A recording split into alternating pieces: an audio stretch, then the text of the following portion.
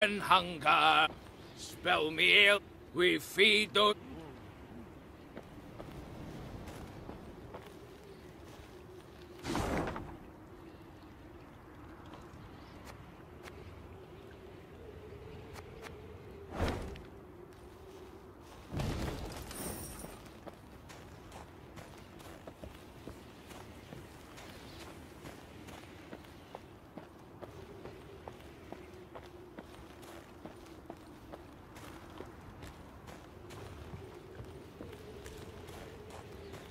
The rumors Gabor had overheard were true. Scouts returned with news of a cavern at whose mouth lay rotted logs, an indication that something of great weight may have been rolled inside. Chests full of gold, for instance. Then again, paw tracks clearly showed some beasts had made the cave their home. Right. Decision time. Enter or scramble back down, said Gascon, rubbing his hands together for warmth. Please hurry. This frost is downright biting. We've scaled this high. Foolish we'd be to descend empty-handed. Fall in behind me! The Queen took the fore, sword in one hand, torch in the other. The flickering flame's glow illuminated the cave's interior, casting long shadows.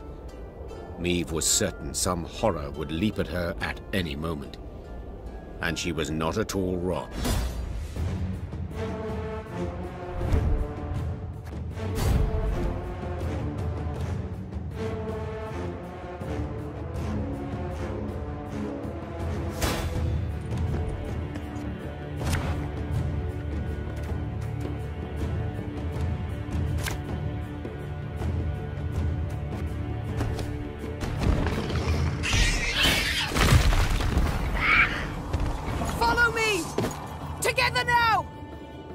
Anyone here struggle with strong reservations when entering monster-infested pits? Asking for a friend. Her Majesty is... exceptional. All right, that's no problem.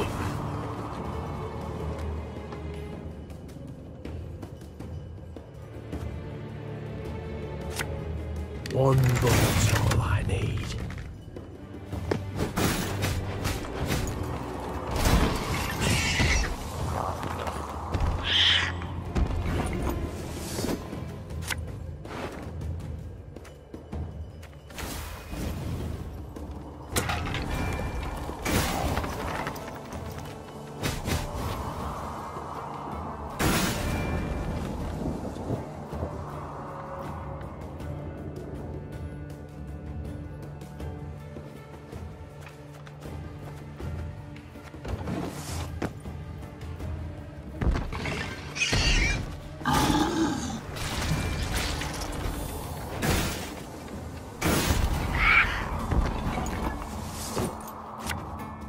You mad? Don't shake that!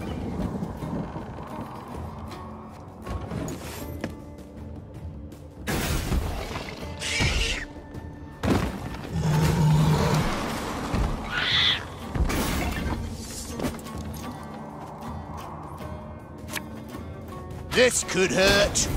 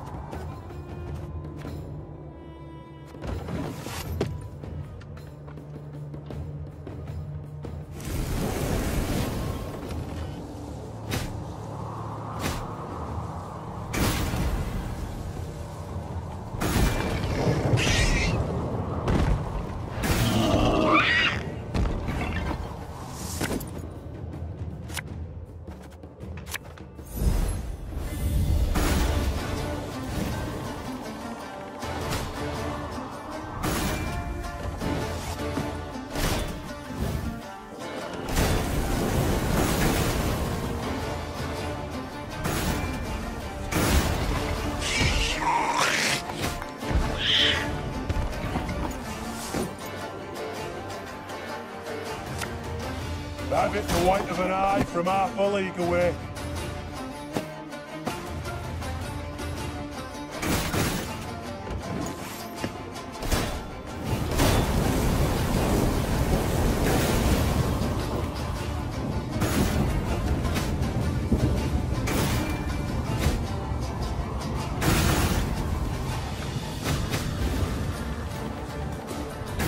treasure trove ought to be close now. Come on.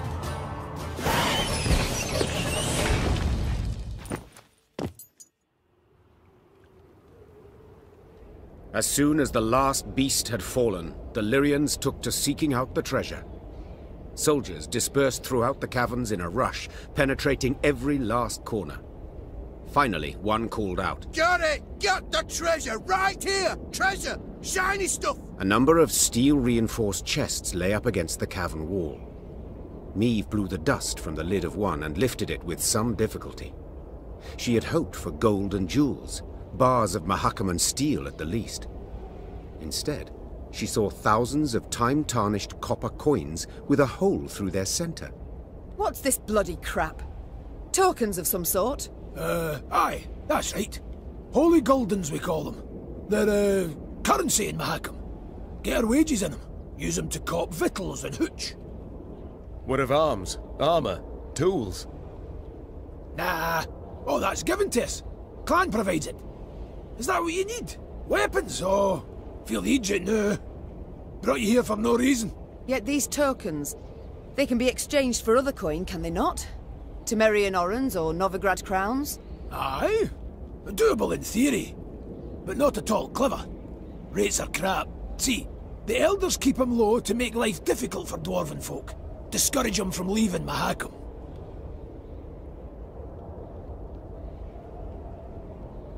What's this? Common dwarves use no gold? You cannot be serious. Yet I am. What good's gold to them? Clan gives them all they need. And victuals and hooch beyond need, they get for tokens. Yet you trade with humans. Gold coin you take for your goods, the coin must serve a purpose. What is it? We hoard it all. In vaults. Great piles.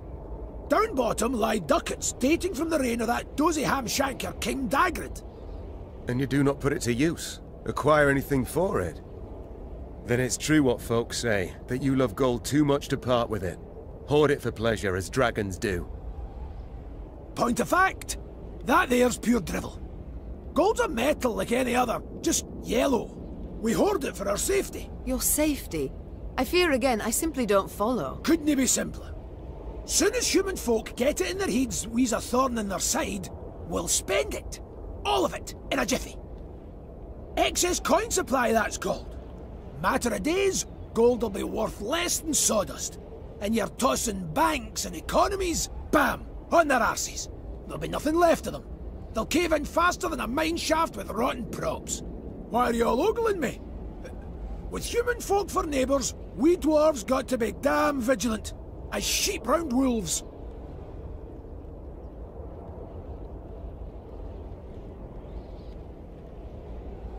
So how can these tokens serve me? We must trade them.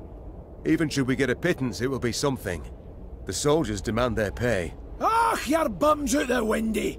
Fighting men want full dixies and tankards of hooch. Coins but a means to that end. What do you suggest then? As I've been saying, the tokens we use to purchase nourishment and mead, and what you've got in those chests, why, that'll do to fund a feast the likes of which Mahakam's not seen since Brewer was sworn in as Elder-in-Chief. The fighting men'll eat and drink their fill, carouse about and forget their due and pay right quick. And invite the local dwarves to feast with you, and the clans will look kinder on you too.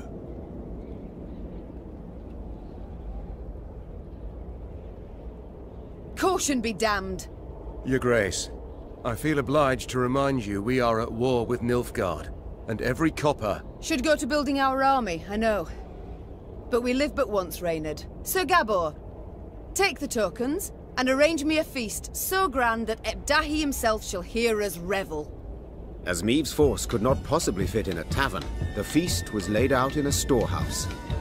Crates arranged in rows served as tables and benches, while the windows were festooned with lion's foot and passiflower. Great barrels of mead, cognac, and vodka were rolled in, and when the soldiers saw this, they broke out in cheers and laughter that lasted till dawn. Pour us another round, you lovable Lyrian bastards! For he's a jolly good fare. A jolly good dwarf.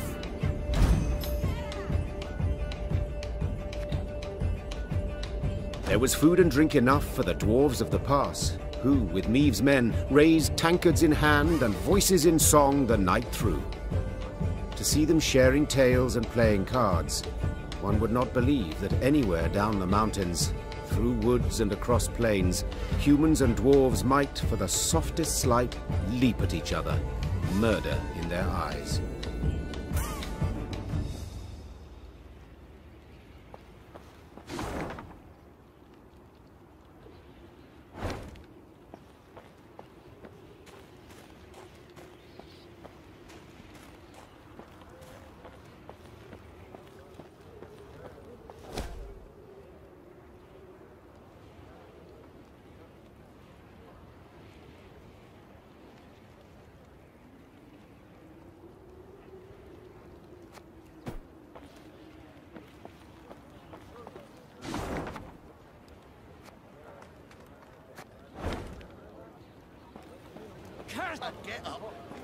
Curse of Blackbrook Vale's been undone!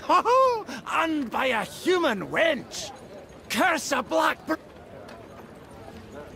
Riding past a mine, Meave noticed a group of miners gathered around the entrance to a shaft. Frost had settled on their moustaches and beards, suggesting they had been there for some time. The Queen summoned Gabor and asked him to determine the reason for this sit-in. He returned after a few minutes and announced the most curious thing. They're waiting for the knocking to stop. Meave's frown prompted Gabor to explain in greater detail. According to our laws, dwarves can't go into a mine if there's knocking coming from inside. We're obliged to wait for the ruckus to quieten down. Ah, yes. Our own miners share this superstition. Reynard interjected. They say the knocking is that of a treasurer gnome, a kind of mine ghost. With all due respect, your miners are dimwits, Gabor said, patting Reynard on the shoulder. Knocking means an imminent and abrupt discharge of the potential pliable energy of rock formations. In other words, you can, a rock burst. Except usually it's all done in a day or two, whereas these lads have been waiting going on 2 weeks. Foreman's grown impatient. He'd like to send someone down the shaft, have him see what's at issue, but, well, the code forbids us from doing anything of the sort. If in this manner I can gain favor among your brethren, sighed the Queen, dismounting. So be it.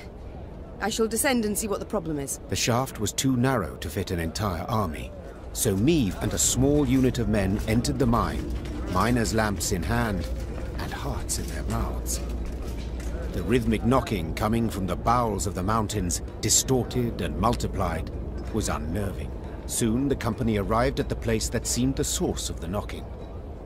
Gabor put his ear to the rock and listened for several moments in silence, then struck the wall with all his might. The wall crumbled with a crash, opening a passage into another corridor, from which sprang numerous foes.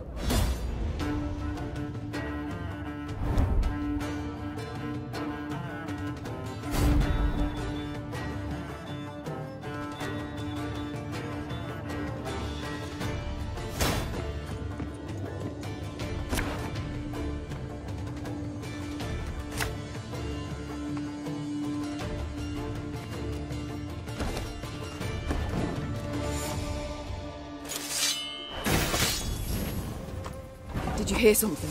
What was that? My gnome senses are telling me. Those definitely aren't ghosts.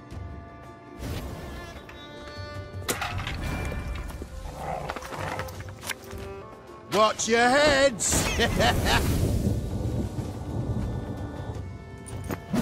Ah!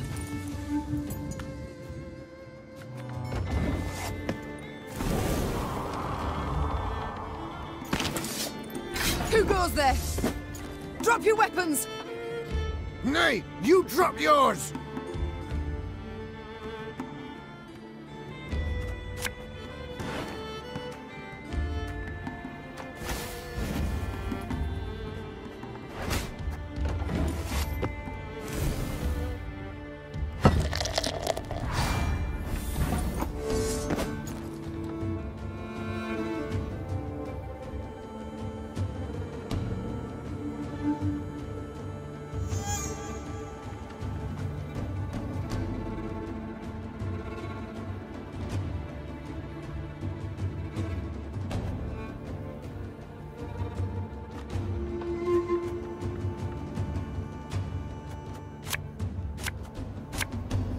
Have it the white of an eye from half a league away.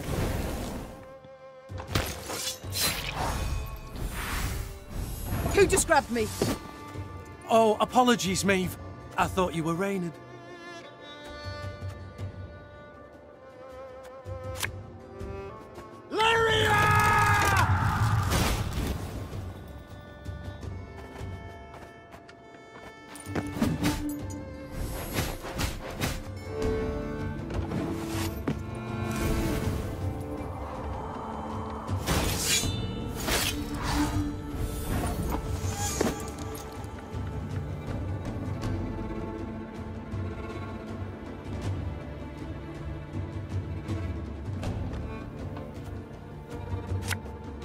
Bigger they are, easier they are to target.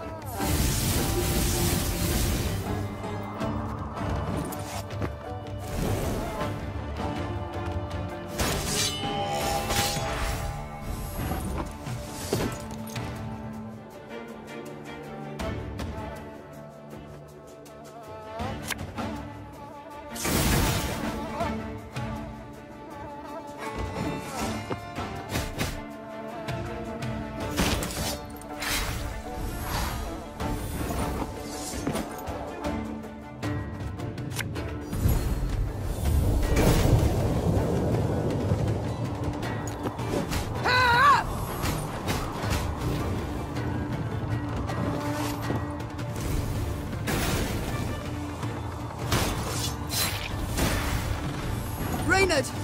Are we winning? I can't see a bloody thing! What you looking at?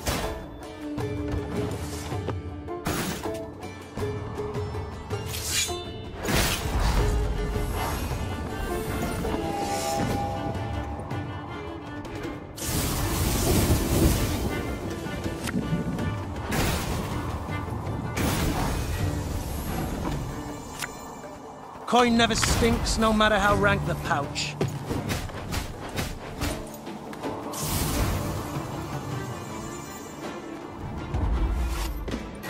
Stop! Stop! We surrender!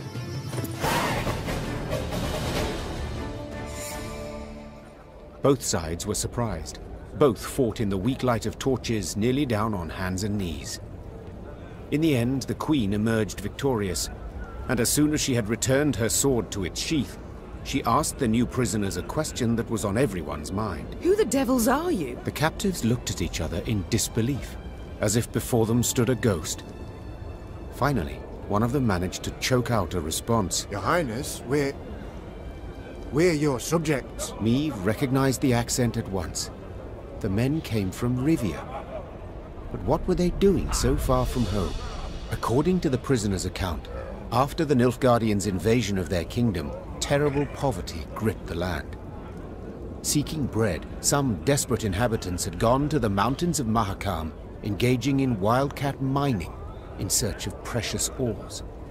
Without asking the dwarves what they thought of this. You know yourself, my queen, explained one captured Riv. They guard their treasure real jealous-like, don't care a whit about the suffering of others.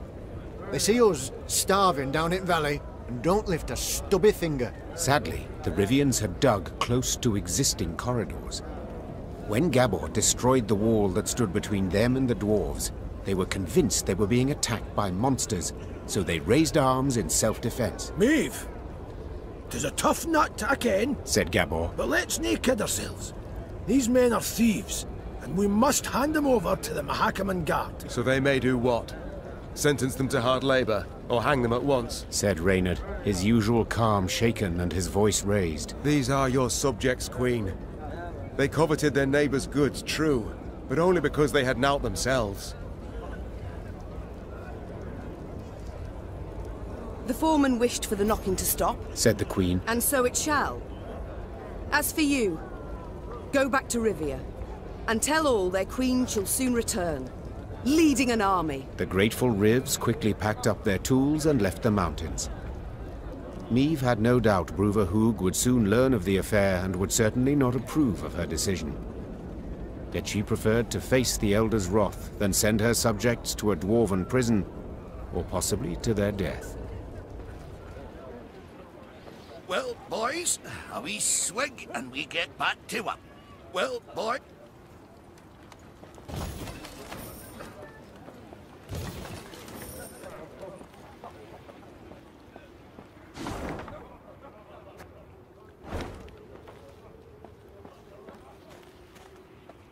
The sound of approaching hoofbeats made Meve turn to see Reynard spurring on his panting horse, galloping at a breakneck speed towards her. Ill tidings I bring, your grace. Clearly. Glad tidings never arrive with such urgency. Our scouts captured a Nilfgaardian messenger. He was traveling in disguise, and by night. When he realized his capture was imminent, he strove to destroy the letters he carried. We were able to salvage some, in parts. Anything of interest? Yes, there is, I fear. Your Majesty, you must listen. Consider your offer accepted. Direct Meve and her force to the agreed site. We await their arrival. Your reward shall be as agreed. Hail, Keritsa. A traitor. We might have expected as much. Nilfgaard has shown amply that it abides only by the rules it sets. Since they have not proved able to defeat me in the field, in open battle, they seek other means. I suppose the scroll bears no name. It does not, your grace. The messenger. Have you questioned him? Naturally, your grace. Alas, he knows not to whom the letter is directed. He was to leave it in an agreed spot. I take it tidings of the whole affair have spread throughout the force? Yes, your Majesty. The witnesses were too many to keep this fact a secret. We must thus assume the traitor in our ranks knows it as well, and will make no attempt to retrieve the scroll. A dead end. Have we any other leads or clues? None, I fear, your Majesty. We must be alert. Keep a keen eye on events as they unfold, and exercise great caution in forging new acquaintances. Very well. Eyes wide open, all senses attuned. Yours in particular, Reynard. Of course, my...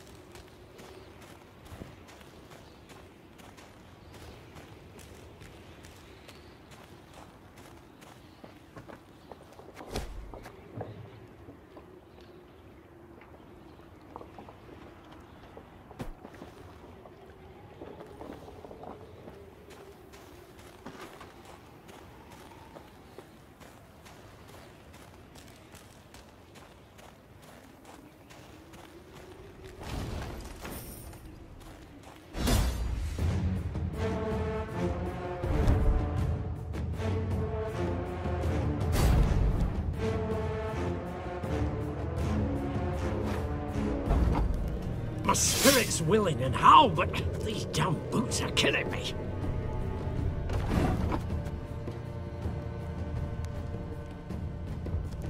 There's a time to reap, a time to sow, and a time to die.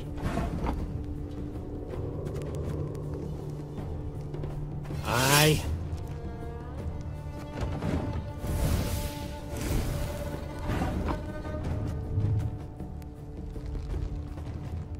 Thing about slings, they hide well.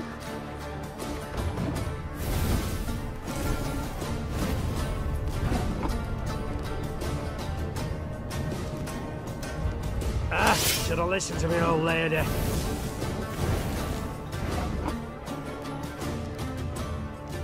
Hey?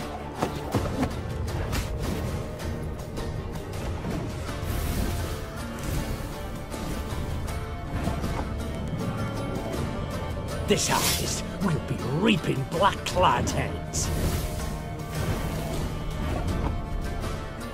Ever have a storm knock out one of your teeth?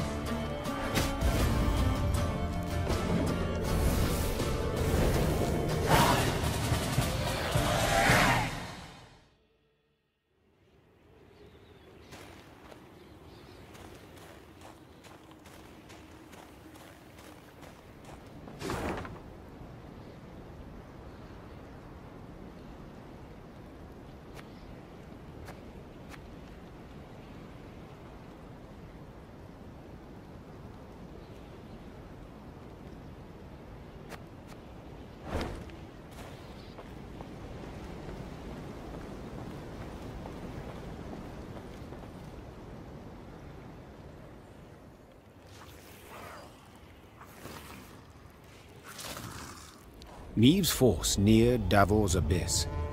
Signs of beastly feasting were not hard to find. Countless paw and claw tracks were impressed in the blood-stained snow. Among the boulders, bones picked clean were strewn about. Gascon lifted one from the ground. Empty inside, he said. Something sucked out the marrow. Maeve's soldiers feigned indifference to the grisly sight. They marched on, their stepped rhythm unwavering, a song on their lips. Yet hearing a slight tremolo in their voices, Maeve knew they merely sought to drown out their fear. A moment later, a commander's horn sounded, the signal to halt. The Queen galloped to the fore of the column and found herself at the edge of a vast, round hole in the ground. She could not see the bottom. Maeve drew her reins tight to prevent her mount from taking even one step forward. What is this? A crater? A desiccated lake? A mine of the strip variety, Gabor explained. Treasures we picked and shoveled for here. Diamonds. Till we happened on the beasts, that is. What now? Orion's a dam. Holds back a lake. If we can break it, water will rush in, fill the abyss and the tunnels from which the beasts emerge. Just need to get around the mine first. Way down's on the other side. Maeve squinted and gazed into the distance. Indeed, there was the dam. And at its foot, a swarm of beasts roiled about. Her soldiers gazed at their queen expectantly, their arms at the ready. She knew well they would rush into battle, in spite of their fear.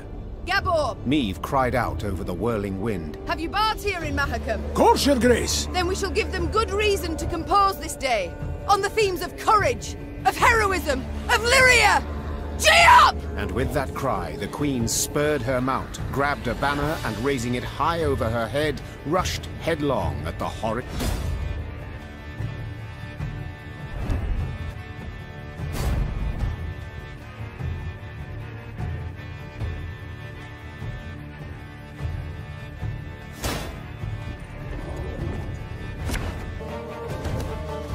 Here's the way down! We need to break through and destroy the dam!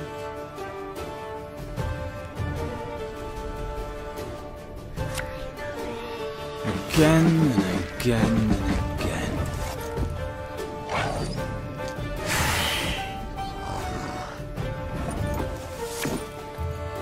I'm a one.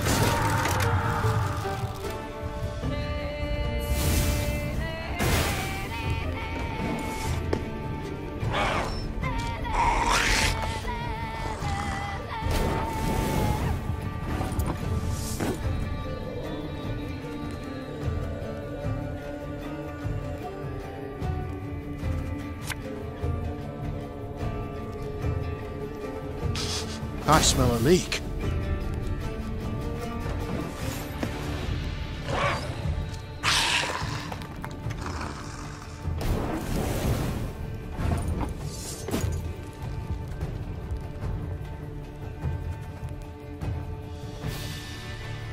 Her Majesty is exceptional.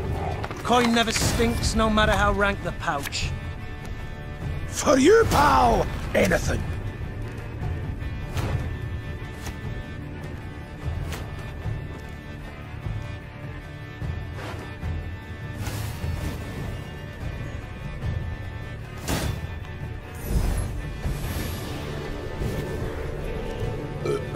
Sorry, turnips back for an encore.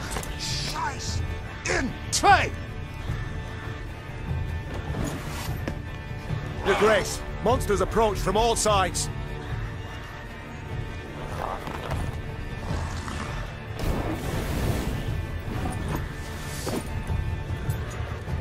My pain serves a purpose. One boat's all I need. Give me a target.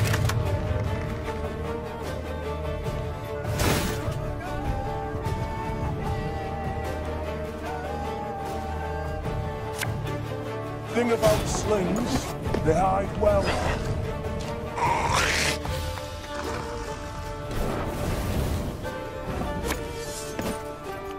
Hey?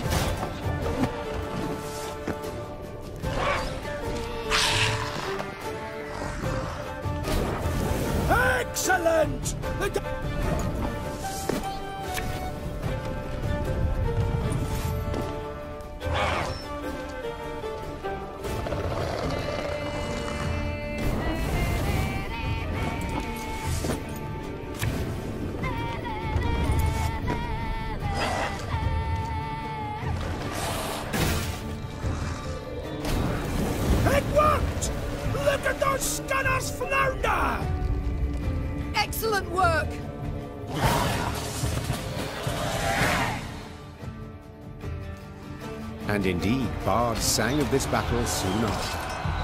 For no claws or fangs could break through the wall of shields the Lyrians raised that day. And no scales could protect the beasts from the Lyrians' stinging arrows and blades. Fight! Do not relent! Let us show these beasts! It is they who should fear us! The Queen shouted. In the end, the beasts turned to flee, yet Maeve's force cut off any chance of escape. A solid wall of men began to push the monsters ever closer to the edge of Gabor's abyss. Pressed from all sides, the horrors began slipping over the precipice, screeching terribly as they fell.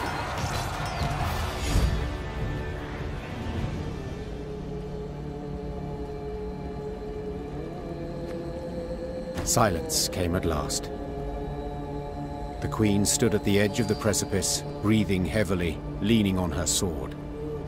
From the depths of the mine came muted growls and groans. Let's flood the damn hole, hissed Gabor, before any other shite crawls out of it. A rush of icy water suddenly rose, then just as abruptly plunged into the mine, flooding the pit.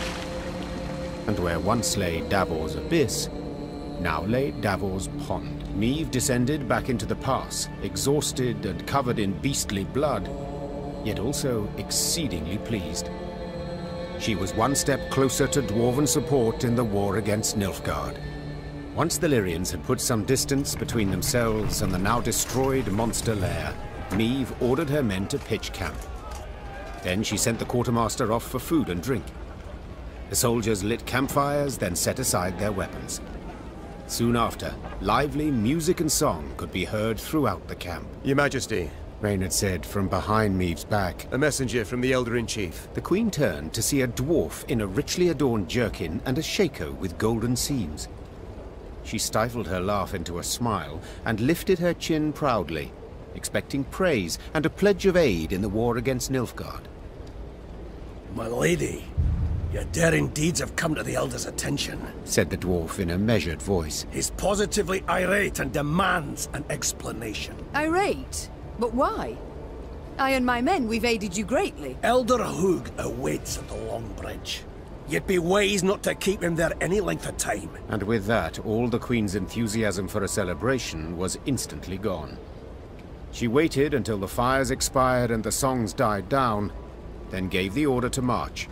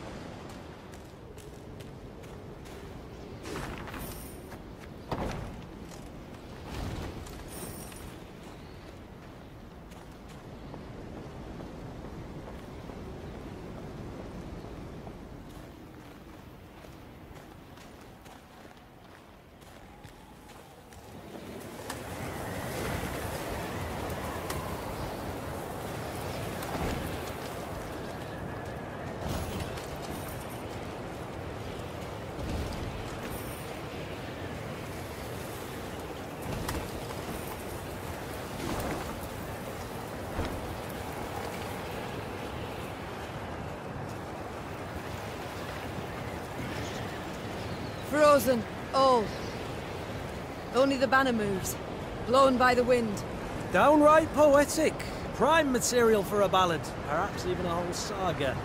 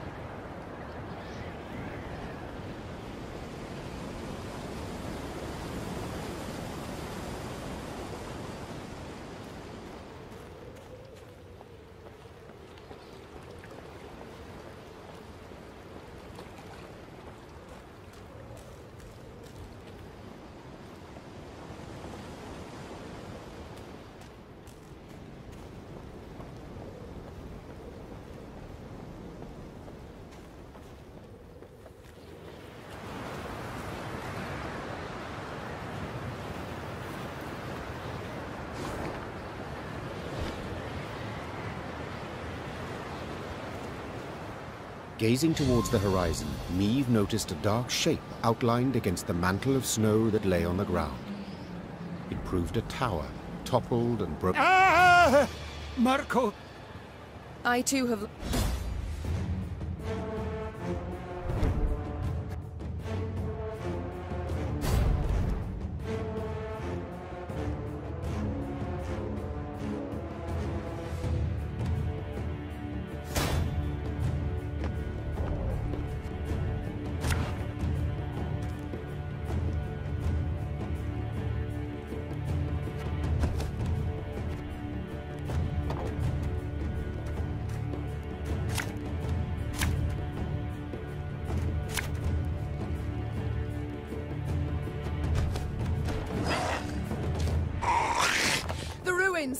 From there they come. Drive them back!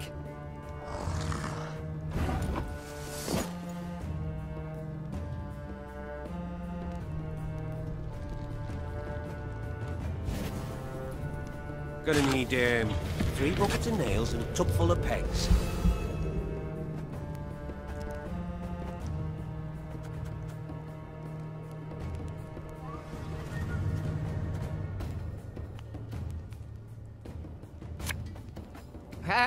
Not supposed to be any smoke.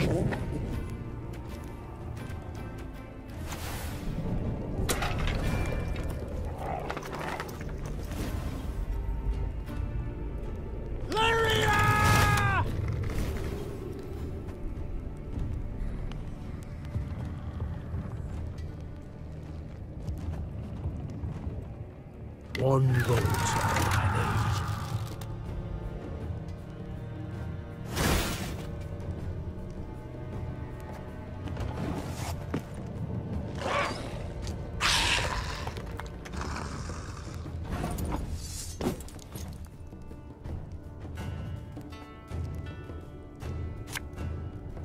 This could hurt.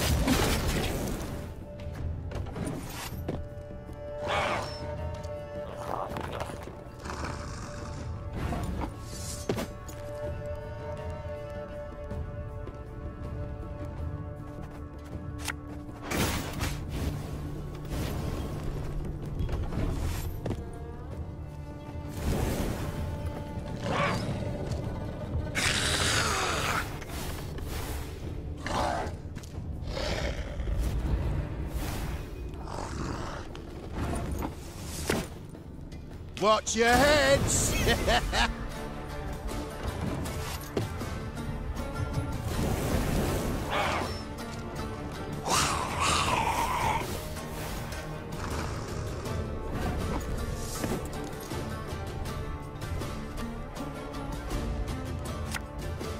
All right, that's no problem.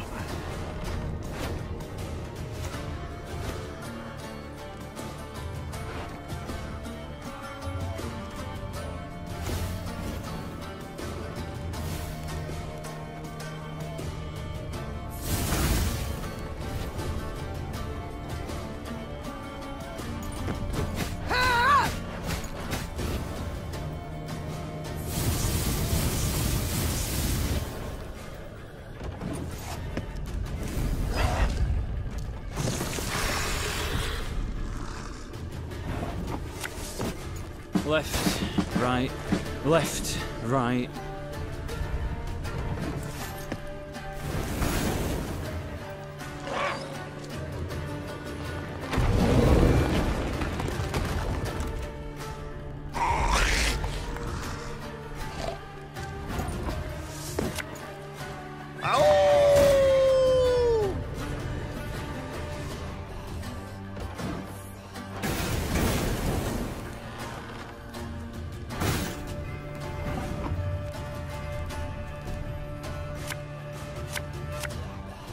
Her Majesty knows what she's doing.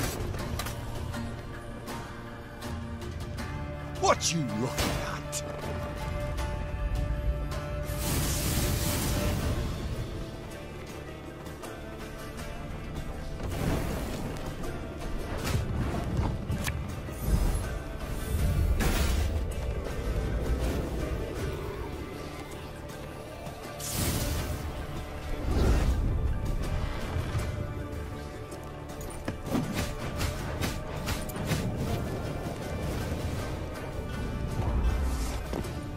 Let's get a move on before any others show up. As soon as the fight was done, Mirko Vidmar ran towards a crate that stood on a pedestal, slipping on the now bloody floor.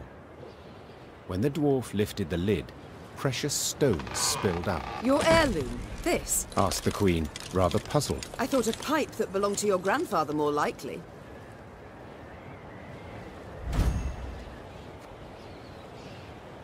Seems to me Brother Mirko wasn't wholly candid with us. This here's no heirloom, no family souvenir. It's the treasure trove of Clan Vidmar. We thought it gone for good. Pressed for the truth, Mirko admitted no family sentiment had prompted this expedition. The dwarf had planned to leave Mahakam and start a new life among humans. Yet he did not wish to do so without sizable capital. I can't stand to stay here a moment longer. The days, all of them, they're identical.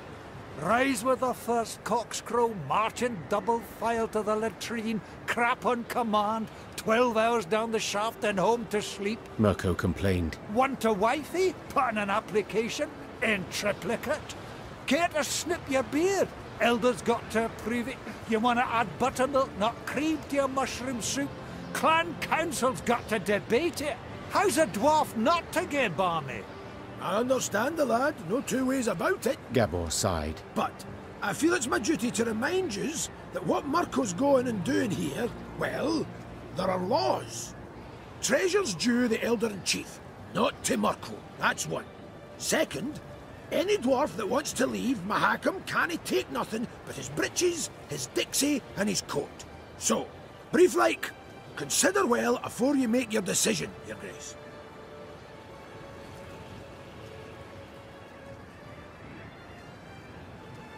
I sympathise, Mirko, said Niamh. but I'm a crowned head. I must decline.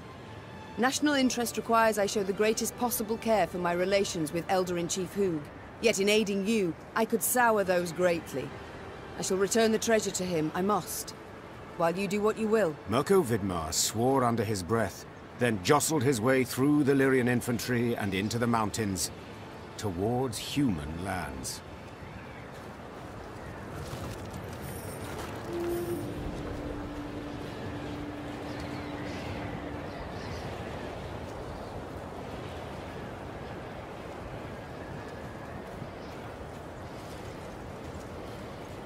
The Lyrians rode a narrow, winding path along the rocky ridge. To one side were ice-covered boulders, to the other, a chasm hundreds of feet deep. They could have at least erected some barriers, complained Gascon, knocking snow from his cap. Got plans for that, Gabor said. Just need to decide how high to make them. What? Think, should they be the height of your average dwarf, or a human? The debate's gone on for 20 years. On the one hand, you've got... Gabor did not finish his discussion. He was interrupted by the Baba Ghazi that jumped down from the rocks. Archers, shoot! Aim for underbelly! Niamh's soldiers made quick work of the lone monster. But the sound of battle spooked the horses harnessed to one of her wagons. Whoa there! Whoa, damn it! The driver tried to rein in the animals, but could not. They dragged him into the chasm along with his cart and the soldiers riding him. They landed a few dozen feet below on a rocky outcropping. A moment later, Baba Ghazis swarmed everywhere. Did you see how they fared? Anyone left alive? Asked Niamh, leaning over the cliff edge. Worry more about their cargo. Gascon replied. They were also carrying chests of gold. Blast. We can't get down there. Too steep and the snow keeps falling. We can lower ourselves down a line. But without armor, shields, or heavy weapons, otherwise it will snap. And the Baba Ghazis? The Queen said, brow raised. We shan't kill them with daggers. They're too thick of armor. We'll have to try. Or continue on our way. You only live once. Meve sighed. Gascon, round up some volunteers and let us move out. Moments later, the Queen was lowering herself down a line straight towards the gaping maw of a Baba Ghazi. Her only armor, a woolen shirt.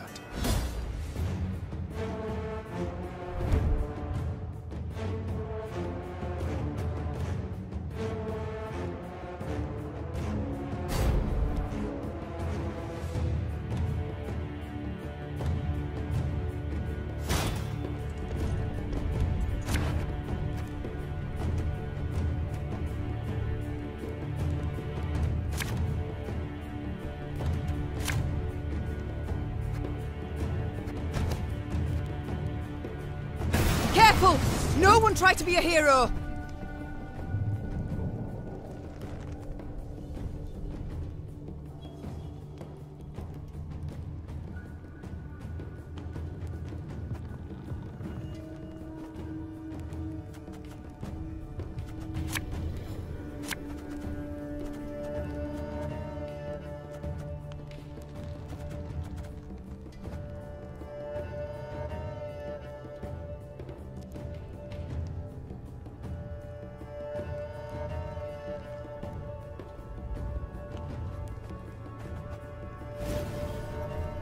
Watch your heads!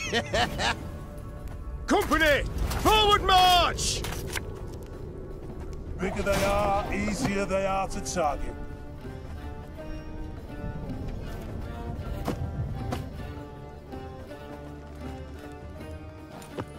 Ha!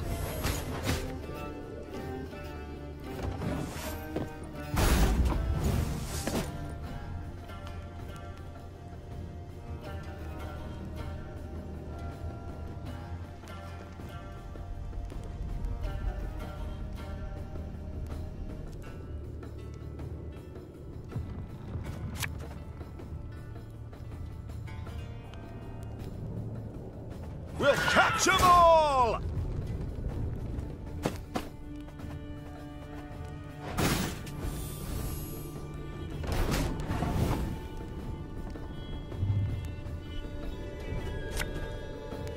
Abalista, your command.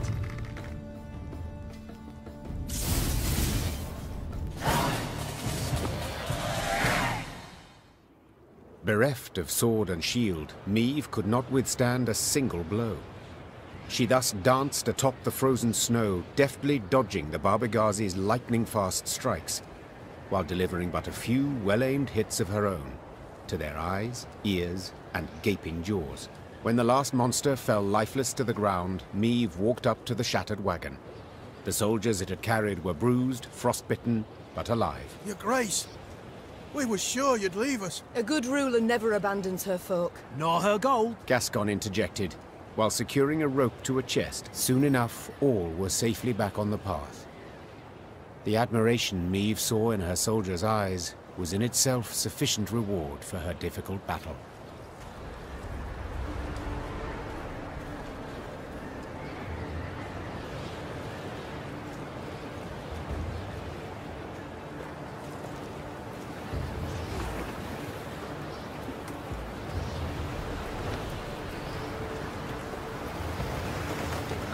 Fresh snow today. Got a blow before too long.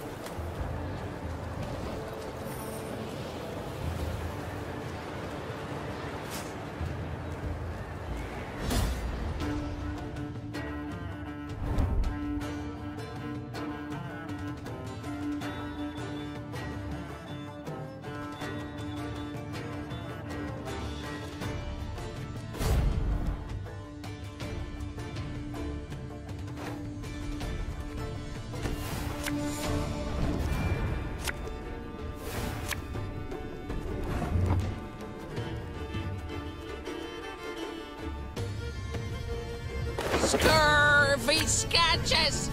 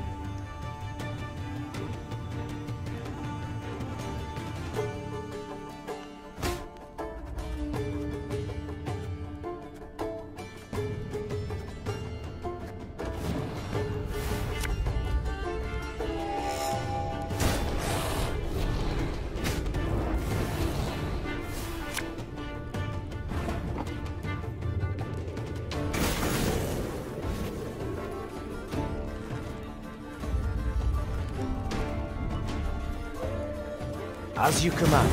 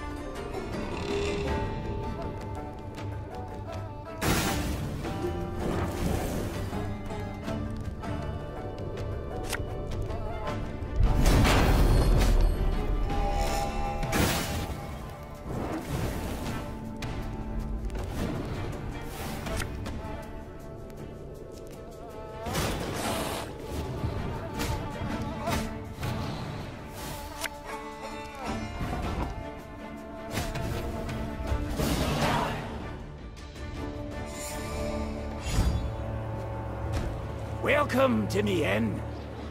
We've many folk today, but there's always room enough for more. Good to see you again.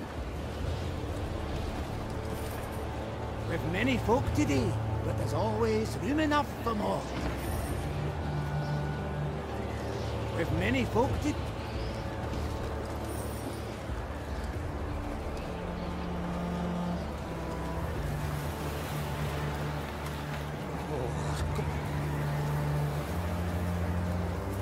Braving the snow in those meagre courts, are ye? Truly. Thought yourselves here for a spell afore moving on.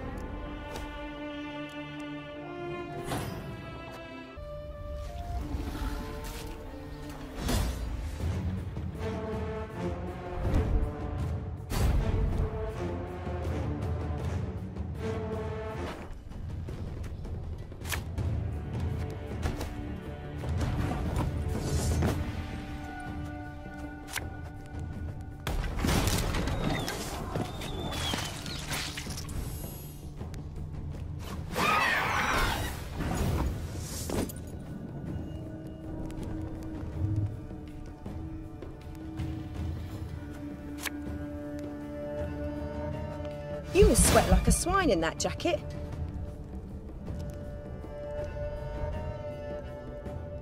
Bigger they are, easier they are to target.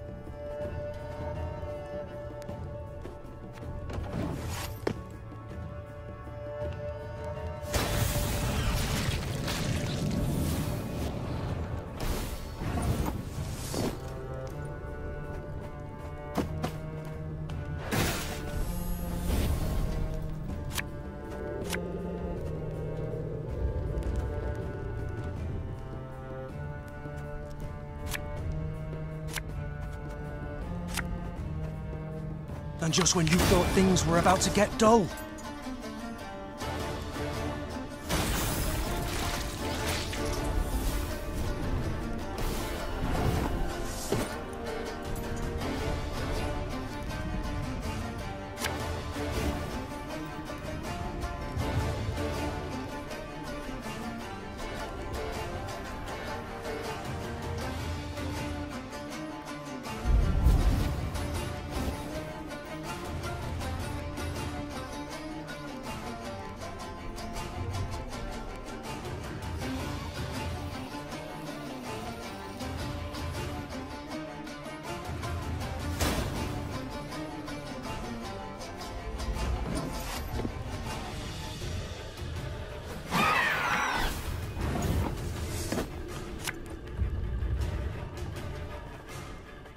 You sure about that?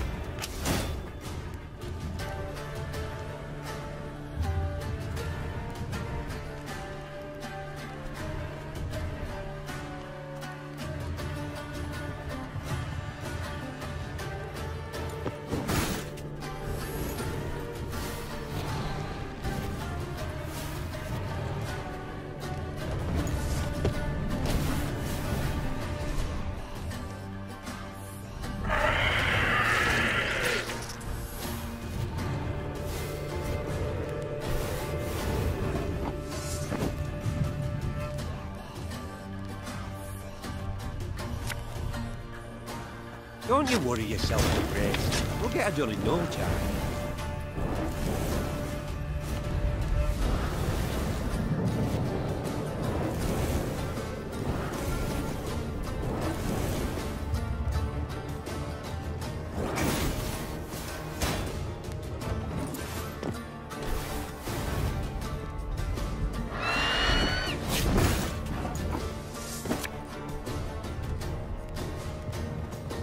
Make love, not war.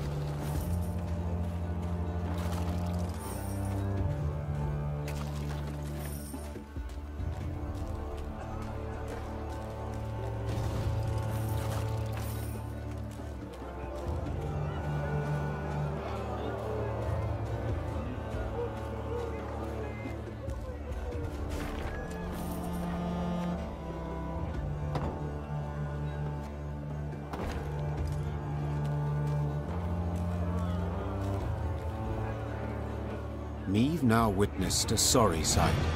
A mass funeral for miners killed due to a tragic convergence of events. Their lead caskets lay upon the snow, wreaths of hop cones laid upon them in turn. The mourners waited for the diggers to finish. The digging was tough, for the ground was frozen. As the crunch and thud of picks and shovels continued, the dead miner's foreman scrambled onto a boulder to make a speech. Angry shouts and loud booing stopped him. You knew it! You knew they'd smell vapours, but you ordered them to keep digging till it blew up in their faces! Make the daily quota whatever the cost, eh? You've blood on your mitts, whoreson! A mourner then picked up a chunk of frozen ground and threw it at the foreman. Blood spurted from the gash that appeared on his forehead. The first dirt chunk was followed by another, then by a rock, a brick. Meve realized that if she did not intervene, the foreman stood to be stoned to death.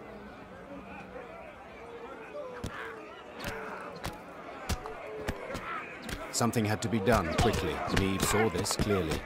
She spurred her mount and rode into the cemetery, pushing through the throng, then stopping before the foreman, the horse shielding him from further blows. Calm yourselves! Silence! His guilt cannot be decided here. It must! Before Meve could finish her plea, a large rock thrown from the crowd struck her bosom, nearly knocking her from her saddle. Upon seeing this, her Lyrian escort lowered spears and drew swords and rushed at the angry mourners. Shino Kren! Isbel cried out. Her hands began to radiate a fierce light that blinded both dwarves and Lyrians alike. Have you lost your minds, all of you together? Not had your fill of misfortune yet?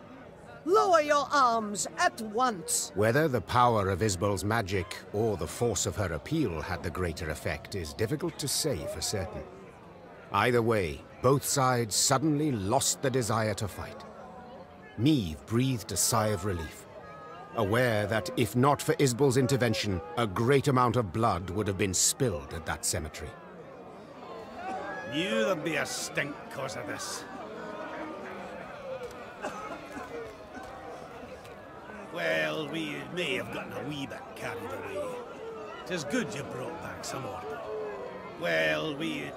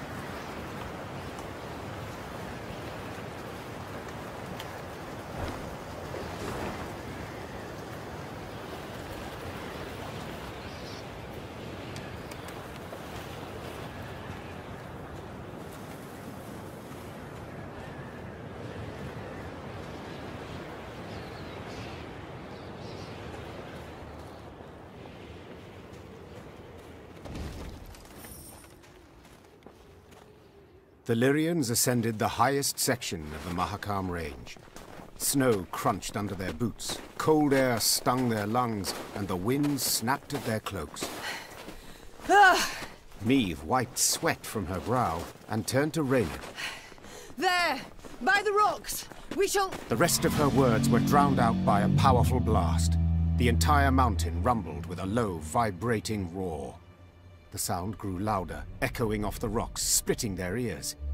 The Lyrians looked around, disoriented. Few heard Gabor's warning. Dinna just stand there! Get behind the rock! Quick! Hurry! Meve followed the dwarf's gaze and cried out in terror. The snow stuck to the mountainside had started to slide down the slope, sending up mists of icy dust.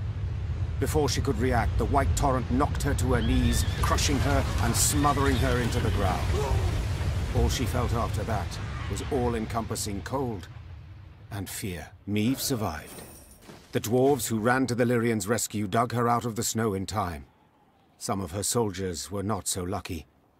The Queen looked at their bodies, blue, frozen. Next to them lay dead horses, demolished wagons. The losses were enormous. Meve wiped her cheek. Her tears burned her frozen skin. Gabor spoke a while with the leader of the Mahakam guard patrol that had come to their rescue. His face was dour. What? What have you learned? I tell you all in good time. First, you need a warm drink, good victuals.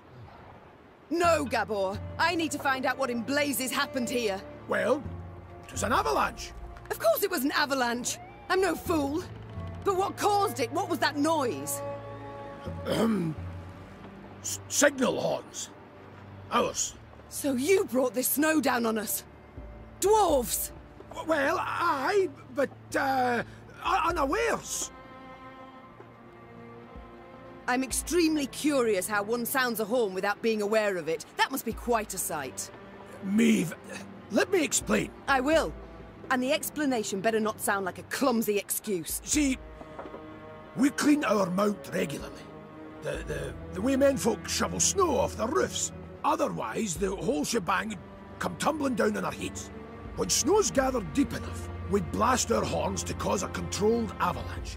Then we need to, sweep up a wee bit and the road's safe. All well and good, but why did you decide to clean up right as I was passing through? I'm wondering that myself. Schedule says next cleaning should have been a week from now, but someone asked the route to be cleared earlier. Who? Meve, I'll tell you. But first, promise you'll... Who? Hey. Owain ep Clenvog, the Nilfgaardian emissary. Must have found out you'd be going through. The bastard. Reynard! Reynard! Wait! Wait! I understand you're a wee bit upset, you've every right.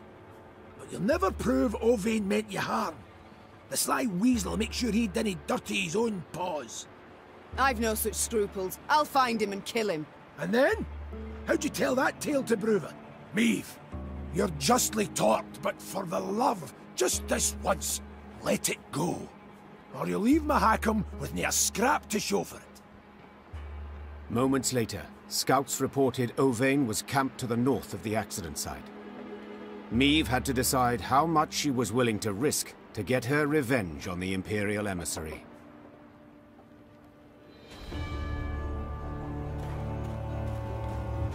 By the Elder's sideburns, I'd no notion anyone was in the Vale. Nilfgaardians said the road was clear.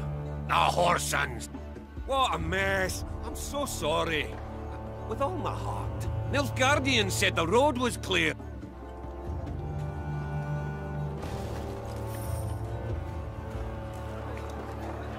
There, milady, whispered one of the scouts. Left of the path. Meve squinted. The Nilfgaardians had taken shelter from the falling snow under a rocky outcropping. The smell of roasting meat wafted from their campfire, and echoes of laughter could be heard. The black-clad soldiers had reason to celebrate. They had just decimated Meve's company without even drawing. Meve's gaze caught something else. A metal container into which the Nilfgaardians tossed bones once they'd been gnawed clean. It looked strangely familiar. Only after a moment did the Queen understand it was an overturned Lyrian helmet dug out of the snowy grave of one of her men. The whoresons. Meve hissed. Meve! Asking you last time, keep a cool head, whispered Gabor. You want vengeance? I get it. But think of the cost. If so much as a hair gets plucked from Owain's head, Bruver will never forgive you, and you can kiss any hope of aid goodbye. Silence followed, finally to be broken by one of the scouts. Milady, what's the order? No, said the Queen after long deliberation. But milady, I know what they did. And that I shall never forget nor forgive, said Meve, placing a hand on her scout's shoulder. But breaking Dwarven law only plays into the Nilfgaardian's hand, causing us to lose allies and our chance for victory. Meve brushed the snow from her trousers and straightened her spine. Avenge our comrades we shall. Not here, but in the fields of Lyria and Rivia. The Lyrians resumed their march with heavy, beleaguered steps. Their path still piled high with the snow brought down by the Nilfgaardians.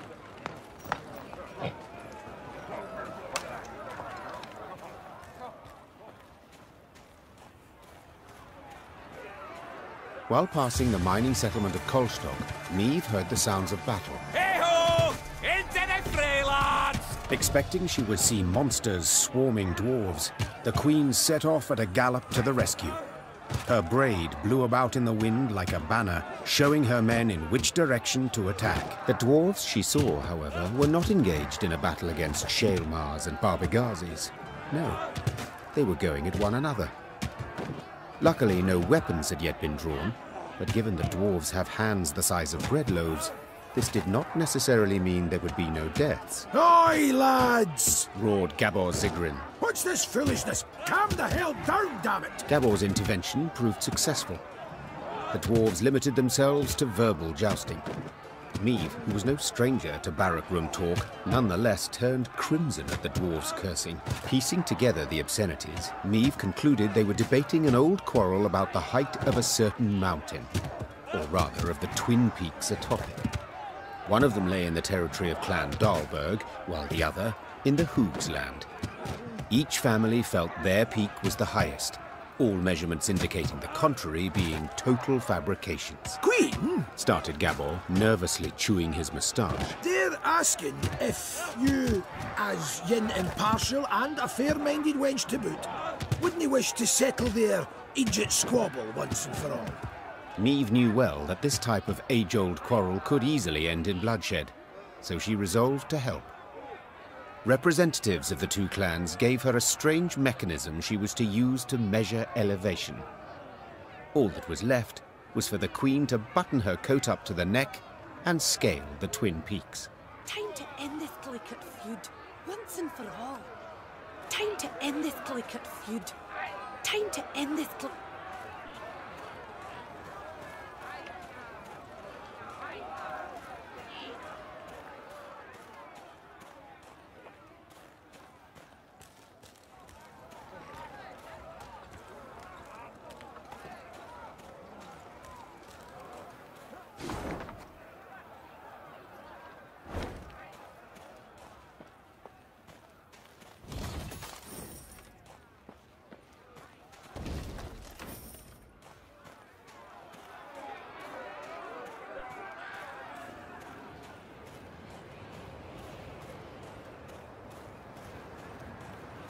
When she and her force had travelled half the way to the first, she heard a long roar that made snow shells detach and descend. Without waiting for her scouts to return with reports, Meve drew her sword.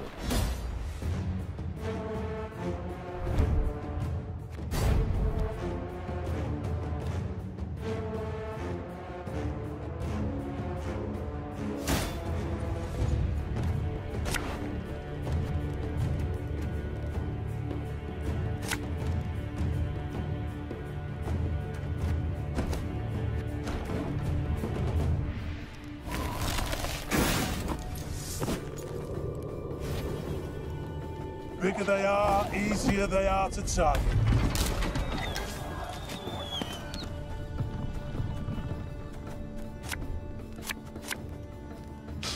I smell a leak. Eyes up, lads! They're flying straight for us!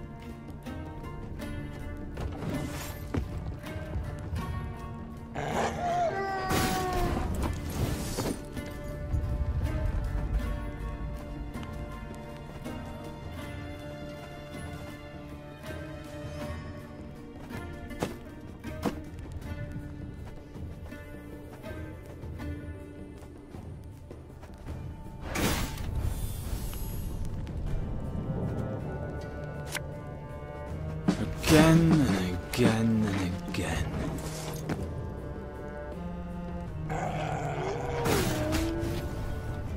Quite the clever little contraption they gave us. Work of a gnome, of course.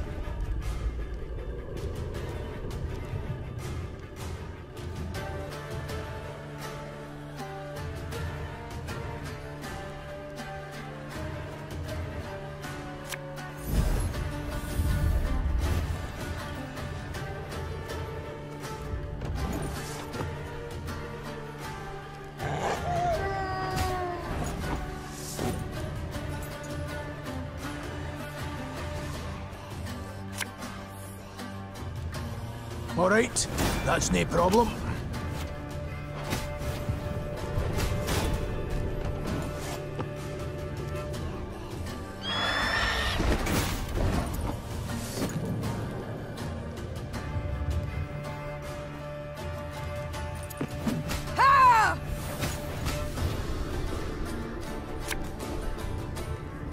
Quick and painful this'll be.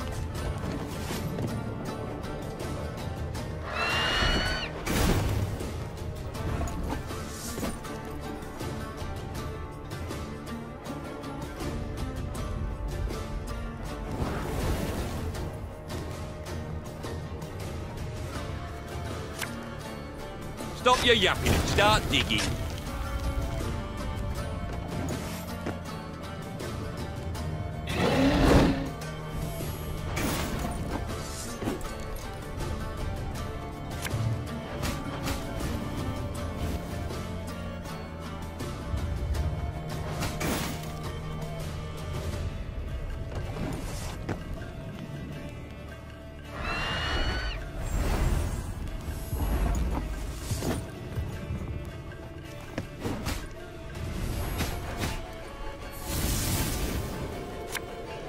Discipline shall bring us victory!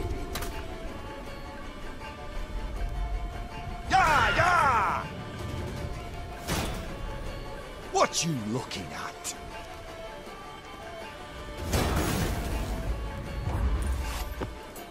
Take those measurements and let's be gone from this place.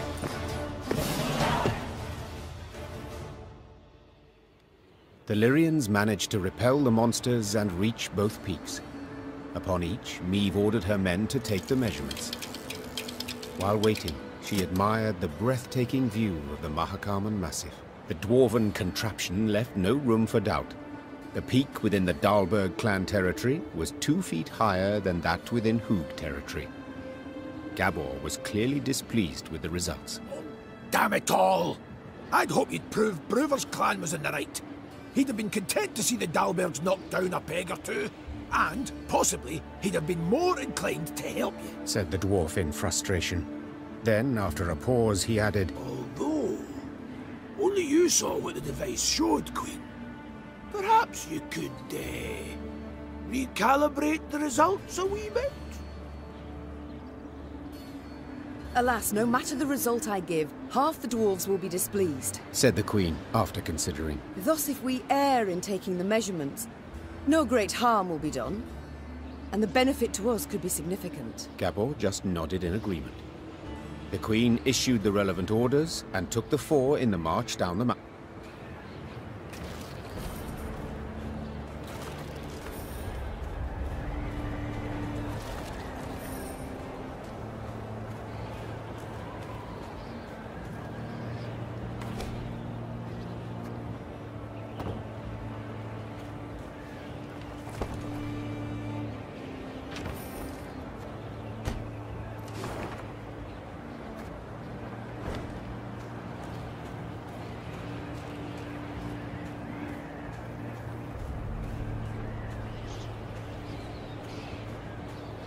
The dwarves of both clans had been waiting with bated breath for the expedition's return and report. As soon as Meave announced the results, the Hoogs rolled barrels of beer out into the square and began to celebrate. Naturally, the Dahlbergs were disappointed, yet they...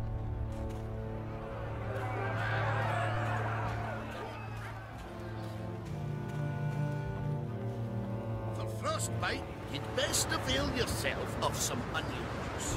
Even better if you had a wee nip of vodka. Oh, snorters are frozen solid. Not just those in my beard. Why, not my nose too. Once we're neath Carbon, we'll find our way to the tavern. Set our arses down by the fire. For frostbite, you'd best avail...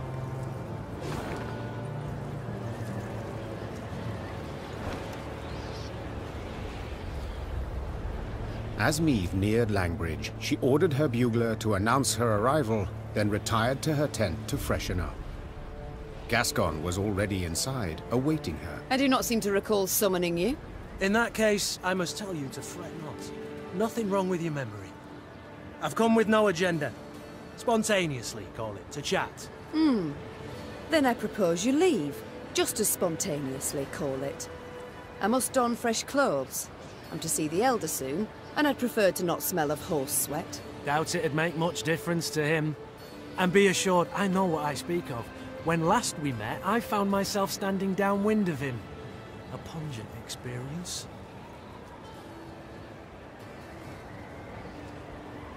Well, Hugh was saved the experience of his breath. So pungent I thought I might faint. Well, to revive you, pinch you awake, I'm sure would be quite a pleasure. Gascon, I beg your pardon. Ugh, I shall have nightmares now. Not tonight.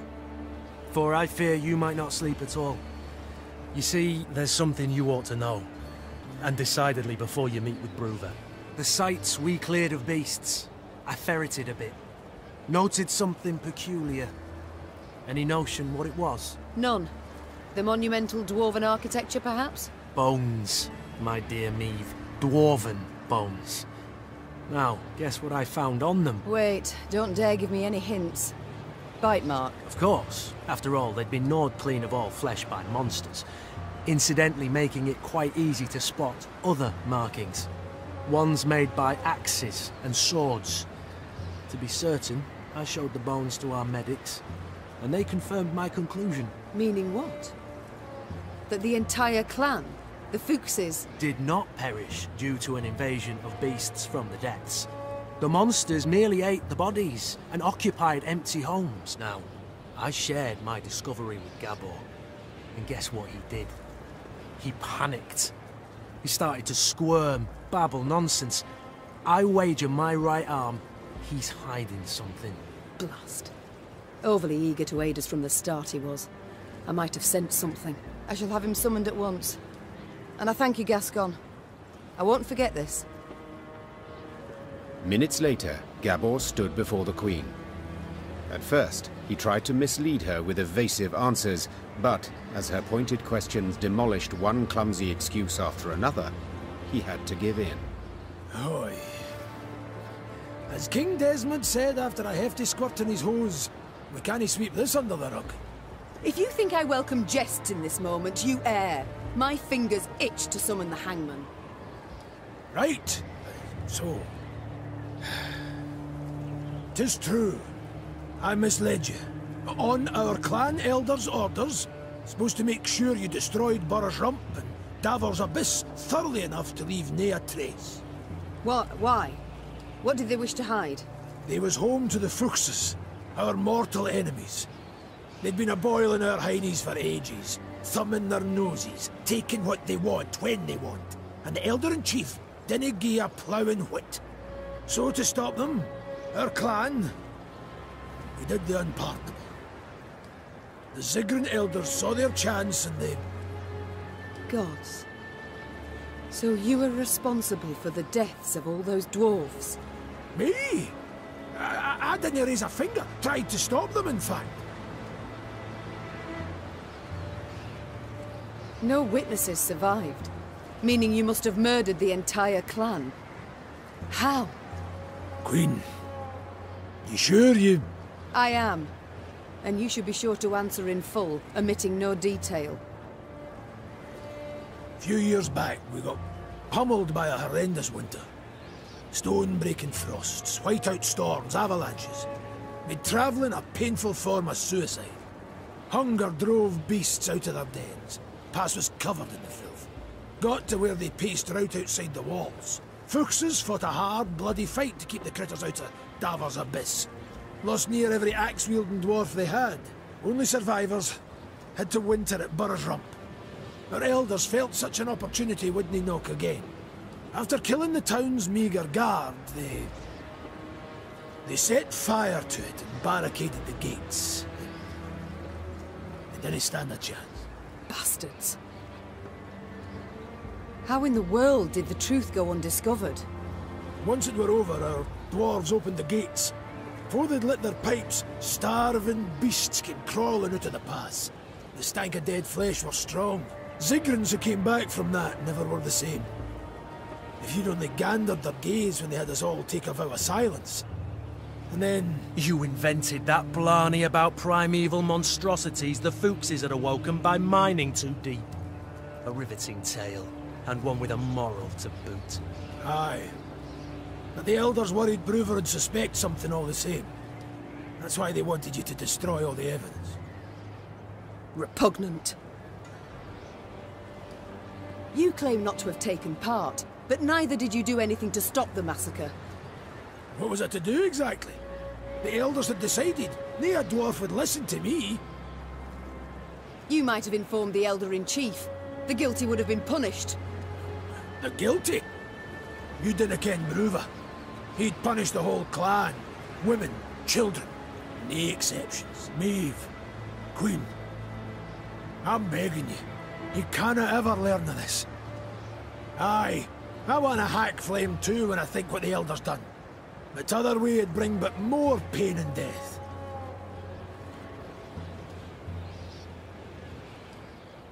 I need to consider what's right.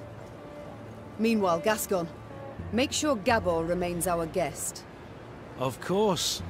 I'll let you know if he so much as rolls his eyes towards an escape route.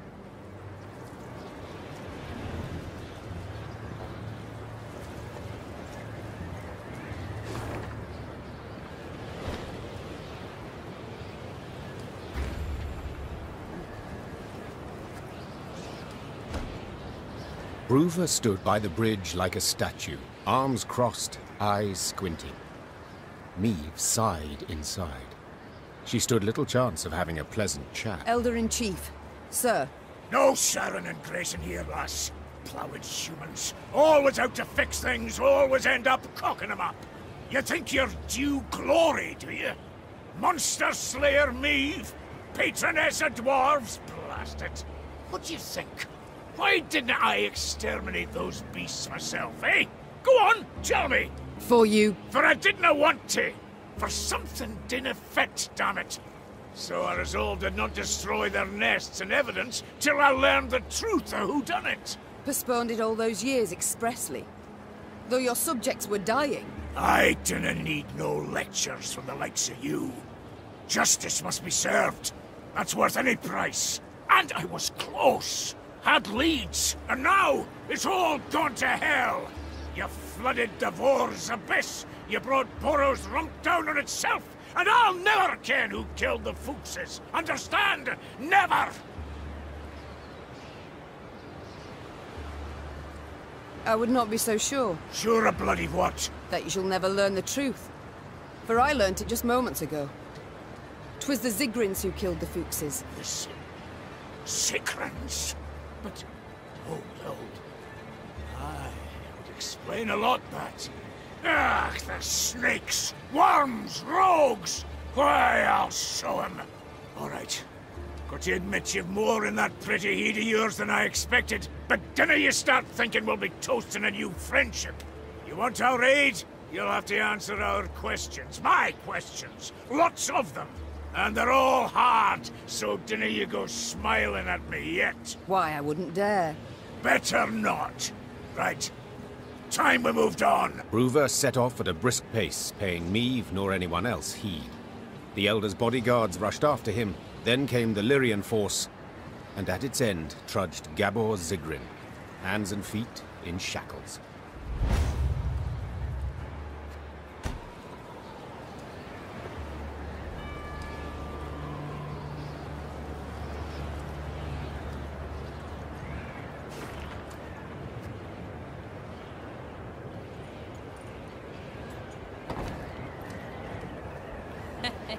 Wanted to hunt monsters, eh? Oh, Elder's furious. Let humans neath carbon. Dinna ken if that's wise.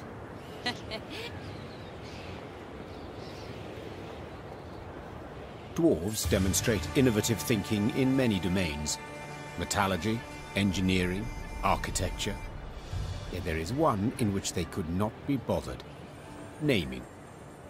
For this reason, the bridge that linked the Mahakam Pass with Mount Carbon was simply named Langbridge. Meve learned it was a thoroughly fitting name. Having stopped for a breath halfway across the road suspended over a deep chasm, the Queen could see neither end of the bridge, both concealed by thick clouds. Amazing, whispered the Queen. I feel as though we traversed the very sky. The Queen and her retinue were nearing Mount Carbon when Meve heard a cry. It was Xavier. Hold! Hold! Meve drew in her reins abruptly. Her mare neighed and reared, lifting the Queen above her formation of men. From that height, she saw the last pier of the bridge crumbling. The dwarves at the head of the procession were unable to stop in time and plummeted, screaming into the abyss. What's the meaning of this, goddammit? Bruva roared. Fetch the engineers! Now! The Queen was striving to calm her spooked mount when she sensed something swish past her ear. Out of nowhere, a Scoia'tael band had appeared at the rear of the column. Before anyone could react, elven archers had felled the rear guard. The soldiers lay on the bridge's stone surface with arrows in their backs. Meve was trapped. In one direction lay the chasm, in the other, a fierce foe. She had no choice but to stand and fight.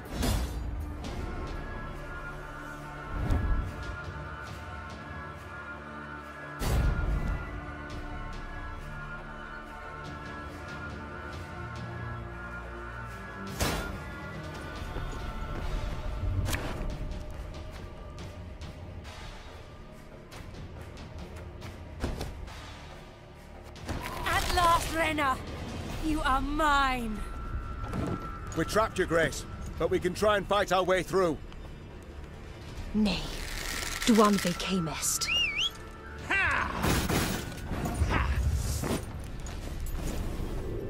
I think you'll really like this one. And just when you thought things were about to get dull.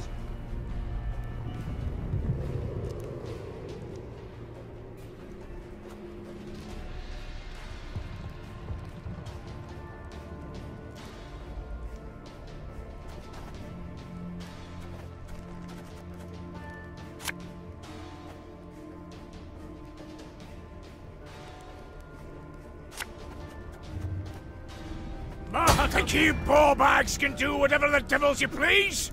This is Mahakam!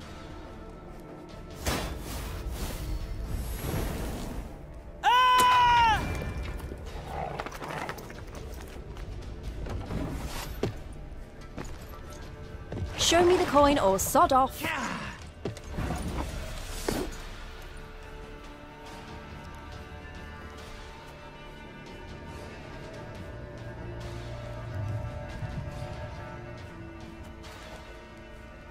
For Mahakam!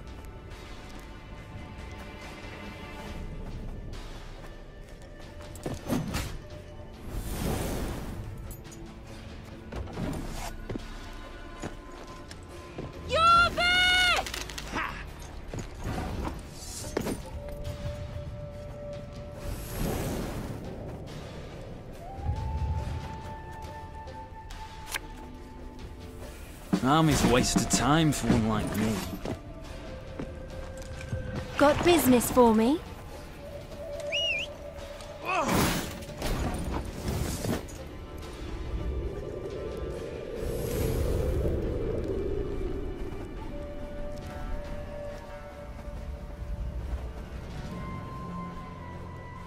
One boat I need.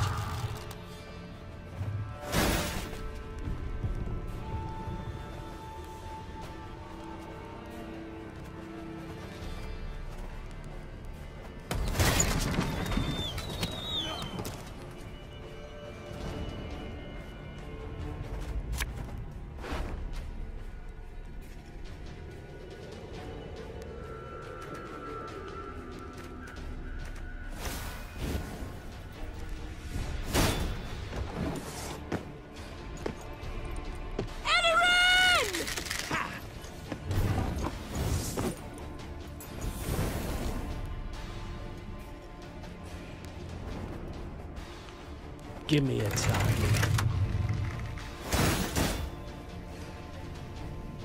My scars? No, they don't hurt.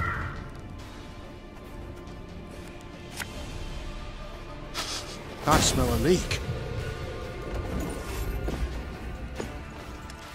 Brian!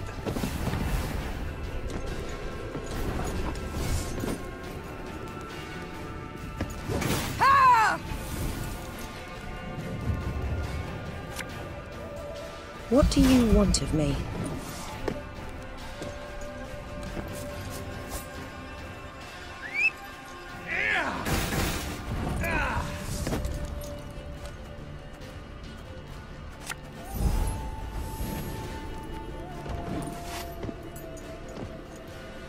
Now we will see who is weak.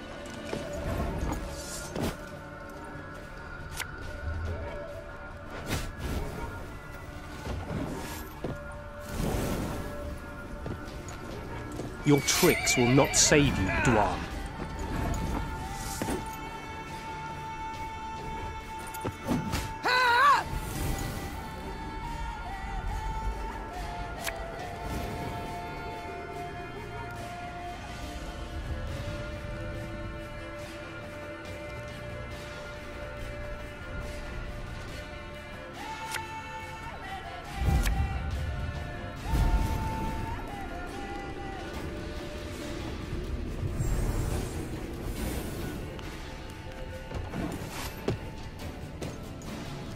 Let us sing the Song of Steel!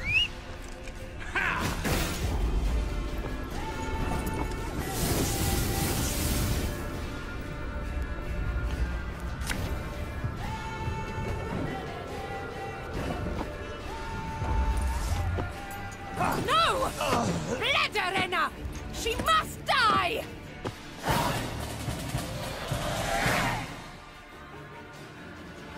Their strength combined, the Lyrians and dwarves managed to defeat the Scoia'tael. The guerrillas had weakened the last span of the bridge, turning the crossing into a deadly trap. Had Xavier, who noticed the weakened structure at the last instant, not called out, all would have fallen into the chasm. The Lyrians managed to capture the unit commander. She stood, her head raised high, and when Meve glared at her, she did not avert her eyes. What is your name, elf? Abayeth me pars, Dwan. She said, Thank you, Reynard. I know well what she said. Kiss my arse, is that truly the best you can muster? I'd rather show you exactly what I can muster. Tell them to unbind me. You got your opportunity. On the battlefield. Will you not tell me what they call you? Fine. It's all the same to me. I'm more interested to know how you came to be here. Who sent you? No one. It was my decision to kill you, and thus avenge Eldain. Do you remember him? The elf whom you denied a burial? Whom you left in an open field to rot? You've elven blood on your hands. The blood of the elves of the Moulderwood. I regret the events of the Moulderwood. I did not wish those elves' deaths. Yet they left me no choice. What choice would you give a murderer who invaded your home? You know I envy you. To see the world solely as black or white, it must simplify things so. Enough. I've heard all I wish to hear. But I haven't. Did you fall in your heed, elf, eh? If you want to fight humans, go on and do it. You cannot talk sense to Egypts, and nay here, damn it. Mahakam is and will be neutral. You cannot be neutral. To Dwan, you are either their foe or their dog. Mahakam has stood aside, sleeping long enough. That is why we struck it in its very heart, as a call to battle. A call to brethren whom you, Elder, have kept from the world too long. I have kept him away. I've been bloody right to do so. You want to play at war, you numpties? You want to force the Pontar to flow upstream? Gang right ahead. Good riddance, I say. Gan kill, gan die if you fancy, but God's damn it, leave us alone! Yeah, I should kill you. With my own hands. I should cut your throat, put you out of your misery. That's what you want, innit? To die? To die a stupid death? Well, I'll not grant you that. Nay, nay, I'll lock you in a tower. Sit there 3 centuries, and you just might grow a brain. Bruva Hoog gazed after the shackled elf as she was led away. Neve expected him to continue fuming, cursing her. But the dwarf stood silent, and his old eyes, half concealed by brows bushy as a forest floor, showed not anger, but the deepest sadness. Dwarven engineers made quick work of repairing the crumbled bridge span.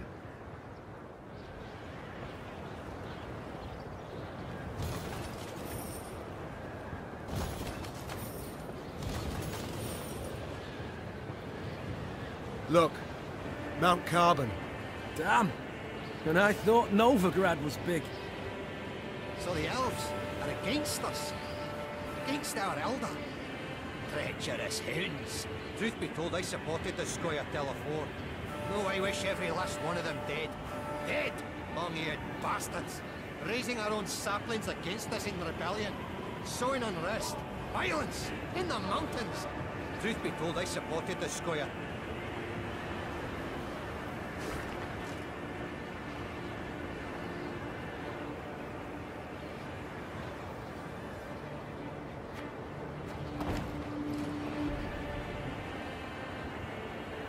The Lyrians stepped inside Mount...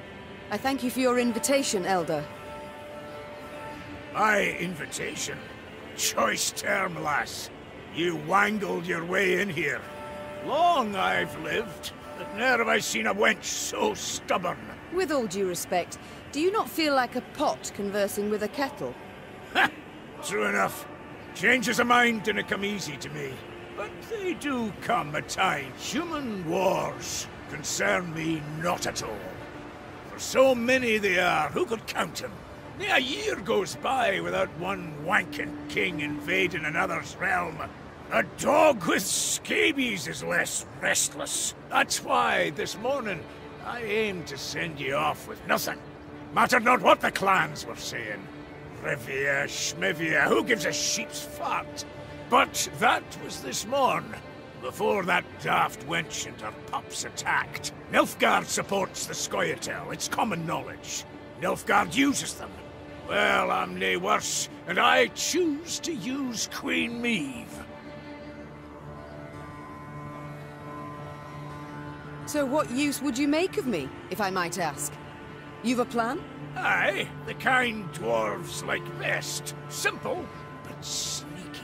Like to give Nilfgaard a warning, you ken. If you're going to rile my dwarves, throw them into the Scoia'tael ranks. You'll regret it, aye?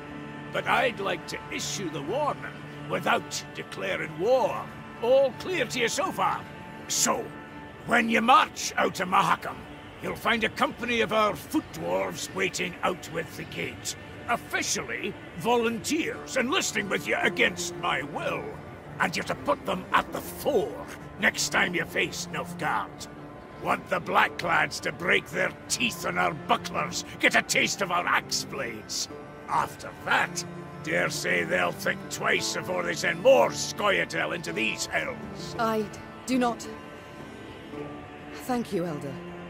You restore my hope that I shall have my home back in the end. A week back I'd have laughed you down the mountain. At last you're a plucky wench. And with summit in that head of yours. To talk so many clans over to your side's dead easy. Who kens? You just might. I shall. You will see. Before the year is up.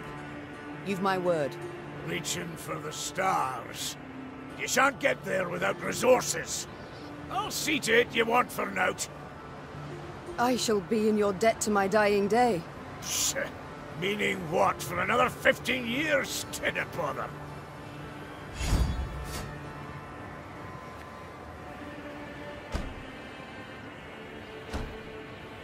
I would like to march at once. So by your leave... Nay, not granted. At once? What's that mean? Our laws are clear. Guests are to be sent off with a thundering feast. Even the humans. Bruva, as was Bruva's wont, insisted. So the Queen accepted the invitation, but as was her wont, set a condition. The feast was to last but one night, and not, as was the wont of local custom, an entire week. All clans were to be represented at the feast, save one, of course, the Zigrins, for they had already learned their punishment. The entire clan was banished from Mahakam. An exception was made for one of their number, for Gabor, who was beheaded before the day was done. When the sun had retired behind the peaks, the underground city came alive with the sound of bugles, bagpipes, and horns. The dwarves emerged out into the central square and danced exuberantly, sparks kicking up from their hobnets. Suddenly a messenger arrived. Bruver lifted his copper horn to his ear and listened with furrowed brow. What's that? Speak up! When she saw a sour grin on his face, Meve knew the tidings were not good. Yet she did not suspect they pertained to her directly. Meve, you expecting anyone? How's that? Runner says a delegation's arrived at Carbon. Freyliria and Rivia got a Nilfgaardian escort. How dare they? Traitors. Who leads it? You'd best sit. Who leads the delegation? It's your son, Willem, I fear. Willem? Mahakam remains neutral as regards all your squabbles. I trust I needn't remind you. So I'll have no scrambling or shoving, and certainly no bloodshed. Point of fact, I'd prefer it if you... I wish to speak to him. I'd forbid you, but, as I said, never seen a more stubborn wench. Alrighty then, jabber away with him. Just remember, hands to yourself. Meve spotted banners, a Lyrian eagle upon one surrounded by Nilfgaard's black rags. Her hands became fists, showing how helpless she felt. Then her son and rival, Willem, emerged from behind a row of Imperial footmen. My. I should apologize. It seems I missed the coronation. Congratulations, my son. Who was it who placed the crown? General Ebdahi? Count Caldwell. Ah, yes. Our elder statesman. Why have you come here, of all places? To acquire arms for Nilfgaard? As my official mission, yes. Yet unofficially, I wish to speak with you. I trust you've had tidings from the field. Edirn turned to ash and dust. Vizimir murdered Redania in chaos. Foltest forced to strike a pact by his vassals betrayed, Henselt the same.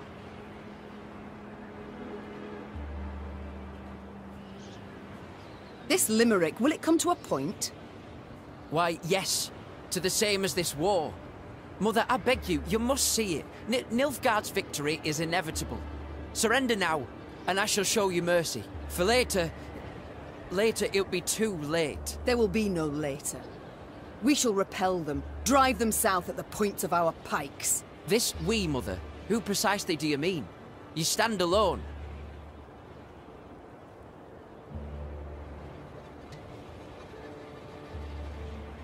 An impression many might have indeed. Yet I've allies. Those long loyal, and those new. Where, Mother? In Zerrikania? For here, in the north, why, there are none. The fight is done. Your friends from Nilfgaard will learn that is simply not true. When their ignorance bites them in the arse. So you aim to persist? Whatever for? For our freedom. For independence. Curious. I could have sworn it was for your ambition. To soothe your wounded pride. When I was crowned, a fact you deride, though that makes it no less true, I swore the good of my subjects would guide me. And a war we are doomed to lose cannot in any way benefit them. And slavery can. You know well the Blackclads put peasants in chains, like cattle. Reprehensible, I agree, but... And resettlement? Forced labor? Cruel laws that make death the punishment for the slightest offences? Are those benefits? Well, answer me! I see I will not sway you, Mother. A shame, though I take comfort in the fact I tried. And now, adieu. Oh no, I, not you, will decide when this conversation is over. Oh, have we anything else to discuss? Are you perhaps aware that the Nilfgaardians tried to kill me? What? No, I heard only about an avalanche. Which tumbled down through no small effort of an Imperial envoy. Never would I have agreed to such a heinous act. I believe you. I'm heartened that, despite all we... I believe you because I believe the Nilfgaardians wouldn't ever have asked your opinion. Think on it, son. Are you their ally or their tool? Can you ever be sure? I am the king. Might I leave now? Or is there more? Naturally. How did you know you would find me here? I received Nilfgaardian reports to the effect that you've been seen in the pass. Oh, roses are red and so are your cheeks, my son. As ever when you're caught in a lie. Lyria is 2 weeks' travel hence. Had you received word only once I was here, we'd have been long gone from Mahakam by the time you assembled a force and completed the march. No. You were forewarned of our intended route. It means I've a traitor in my ranks. Another one. Get out of my sight, villain. And pray we only ever face one another on neutral ground. Meve struggled inside not to turn and gaze once more at her son. He'd changed since they'd last faced each other, grown manlier, and he wore the crown well. The Queen returned to the banquet hall. Her advisors shot her questioning glances, curious what she had discussed with Bruver. But Meve decided to keep the details to herself. One of them wore a Nilfgaardian lead around his neck. Until she knew who, she would have to remain vigilant. Feasting's done, Reynard. We must consider our next move. I've thought on it, Your Grace. We've strength enough to hit the foe, but still not the numbers to face him in open battle. So what do you propose? This war we cannot win alone, nor even with the dwarves at our side. But if we secure a victory, small yet symbolic, we shall show the other realms of the north all is not yet lost. Thus, I propose we attack behind the front lines, somewhere well clear of any major Imperial force. Where would you suggest? I'm considering Angren. To begin with, a thickly wooded marshy land, always helpful in clandestine operations. Secondly, the land strategically important, as it's the chief source of building material for Nilfgaard's fleets. All too little, I fear. Since we require a victory that would be symbolic, we must strike where it shall hurt. And Angren just recently welcomed a new regent, in the person of Count Coldwell. My third argument. Naturally, if Your Majesty wishes, I'm prepared to present alternatives to this. No need. We march at dawn. Meve had toiled, cajoled, persuaded, and gained the dwarves' support. She left Mahakam strengthened, markedly. Even so, the Queen was in a foul mood. For it was clear a traitor, a viper, nested among the Lyrians. Someone who had conveyed the Queen's plans to her foe. From this moment on, Meve would need to weigh every word she uttered, even in the presence of her closest associates. Your Grace, we must put our course forward. Shall we take the western passage into Angren, or... Not now. When, then? Dawn approaches, yet we know nothing of where... I will not repeat myself. The Queen knew she would learn the traitor's identity in the end. If need be, she would tear the name from the throat of another turncoat, Count Coldwell. Meve drooled at the prospect of seeing Coldwell in chains, then passing him to the hangman. Saddle the horses. I shall take the fore. The time for diplomacy, for preparations and negotiations had gone. Meve was to attack her foe at last, and she could not wait to do so.